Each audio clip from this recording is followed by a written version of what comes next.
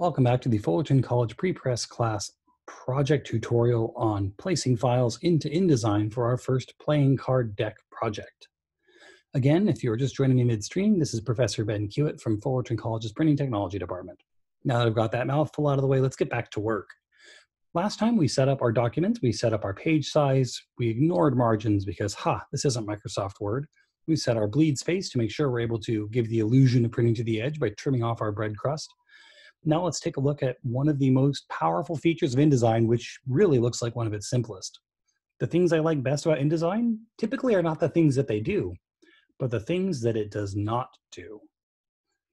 In any case, we're going to bring a file from outside in to be able to put pictures and graphics into a design and a layout that we're doing here. InDesign is not the place that you want to create graphics, and InDesign is not the place that you want to edit photos. But photos and graphics edited outside this program can be brought in. I'm hesitating to use the very loaded word import because they don't actually import them. They only place a link inside so that when the document gets exported to be printed or distributed through other means, the computer then uses all the images that were inside your layout as a packing list to remember what to put into the final document. It saves space and processor time by not having to import a whole image in here.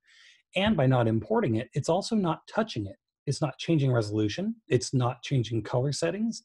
It doesn't touch your picture, which when you're working with professional artists and photographers who are very good in their field and spend a lot of their life learning how to properly take a good photo, the last thing you want to do is to pull an MS Word, take their picture and change it on them without asking, or worse, without you knowing. InDesign promises not to do that to you. Let's take a look at how you do this. I prefer a method of creating a frame or a box. So I use my frame tool over here, and I'm going to draw a frame the size of my bleed. And you can see there's an X through it. This is an empty frame. I can turn this into a colored graphic if I wanted. You can always, let me bring this down a little. I have my recording software blocking my toolbar, which is suboptimal. You can go ahead and give it a fill if you want and give it a color, and it could be a part of your graphic. I'm not going to. I am going to place a file inside.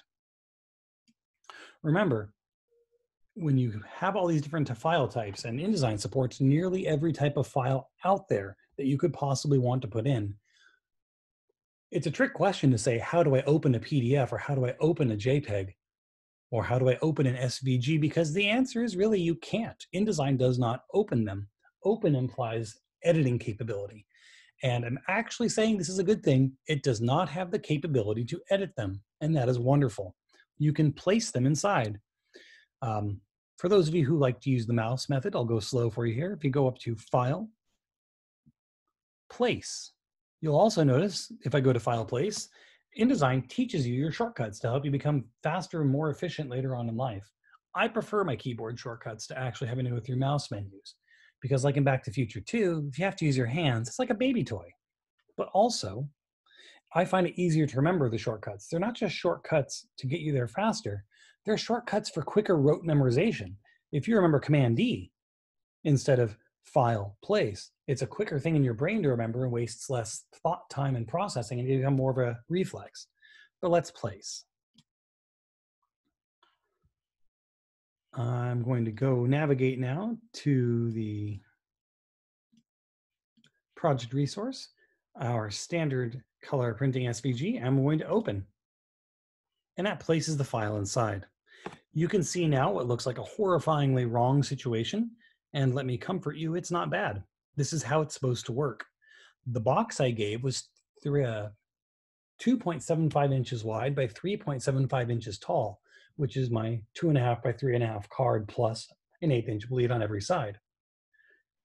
The document that I dropped in was significantly larger. But you have to think about this a little bit differently. This is not exactly a crop. The image is not exactly cropped. The image itself that I placed inside here still exists in its entirety. If I double click and I zoom out, you can see the gold line extension around the outside edge of how big that image actually is. In fact, let me do something I'm going to undo. This is not something you need to do, but for demonstration purposes, if I double click in the corner, it will make my frame the size of my image. And even then, it's still only the size of my artboard. You can see that there's more that we're not seeing. Undo, Command Z. Very important. One of those shortcuts you really should learn. So what I'm going to do is be all fiddly-like, and I'm going to move by taking the hand. That's the wrong hand tool.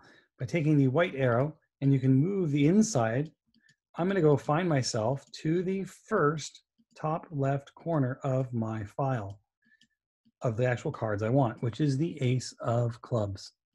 And I'm going to manually center it this time. Judge me if you must. This is just getting you used to the idea of how this works. See, these cards, you'll notice, actually have a white bleed space around them to show you their full printable, trimmable size. There, I have the first one in place. Now I'm going to show you some secrets here on this and also talk a little more about it. So that frame that we built, think of it as a window into the world of whatever file you brought in. As you know, as we all sit in our living rooms and bedrooms working together this semester, you probably have a window that looks outside somewhere. And just to understand how the frames to images work in InDesign, remember that your window does not contain the world. The window is your way of seeing into the world from whatever room you're in. But the size of the window does not change the size of the world. It just changes the size of the hole you're looking at your wall through. So the frame is like a window that lets you see into your design. Anyways, if you want to, you can make that smaller and it will crop it off. But if I open it back up, it's still there. It doesn't actually affect the image. Again, the beauty of InDesign is that it doesn't touch that image. So I'm going to show you the secret to doing all of this rather efficiently. We're going to copy, Command C.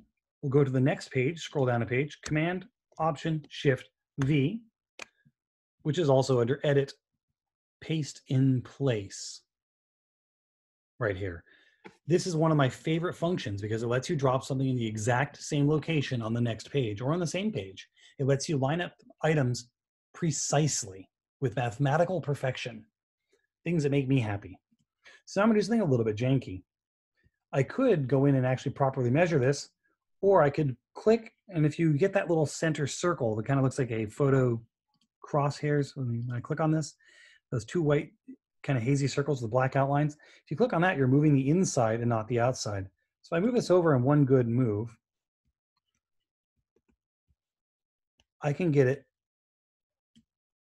not quite. If I can get that lined up in one go, I can then figure out how far to move this to get the next one.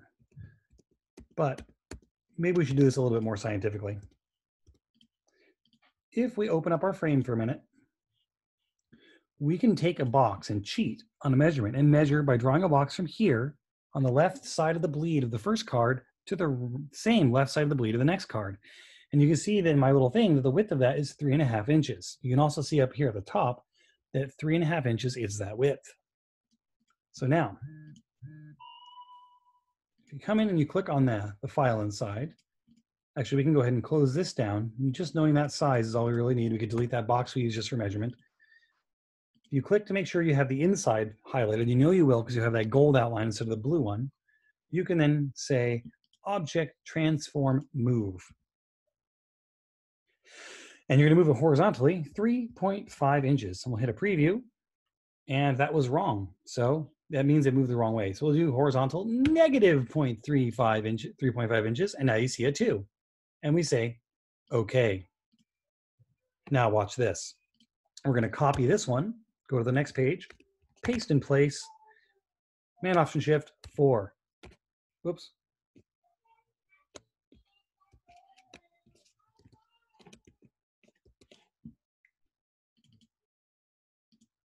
Anyways, sometimes you have to fiddle with it a little bit. Maybe it doesn't like to work with the whole thing. But now you can see that 3 is built onto the right spot. So let's copy this, paste it on the next one,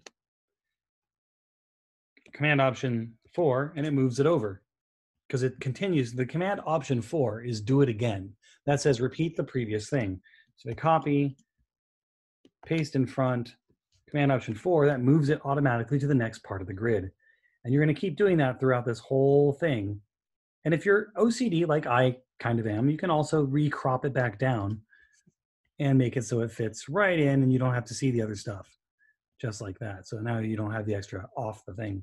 But if you're worried about this, remember that hitting W previews what will print. Here's a good example. When I hit W on that 4 clubs, 3 and 5 go away because only what's within that white little card space is actually what's going to print. We're going to pause here for a moment and we will come back and look at imposition and export. Thanks for watching.